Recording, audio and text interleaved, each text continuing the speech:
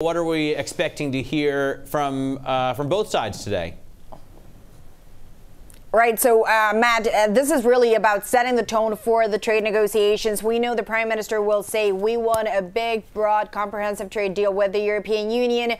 The UK is actually aiming to get something similar to that of Canada, the so-called CETA. But of course, it'll also say the fact that we're leaving the European Union, we've already left, actually means that we should not be a rule taker from EU standards and regulations. Now, what we're expecting to hear today from Michel Barnier is something that is slightly opposite to that. What he'll say is the more you move away from the EU standards and regulations, the more difficult it is to get that trade deal done. And he'll also say these are things that the UK agreed to in the political declaration, Matt. I'm sure you remember that document that was added to the withdrawal agreement, in which both sides said that they would commit to a fair relationship after Brexit. So you see there's two issues here. One is how closely aligned do you want to stay to the EU? We know the UK doesn't want to do that. And then secondly, what does that mean in terms of the timeline going forward? Because we know this is a very tight deadline. We're talking about 11 months, but it's actually less than that. If you look at the fact that the Europeans will only get serious about the negotiation in March, and that in principle by June, both sides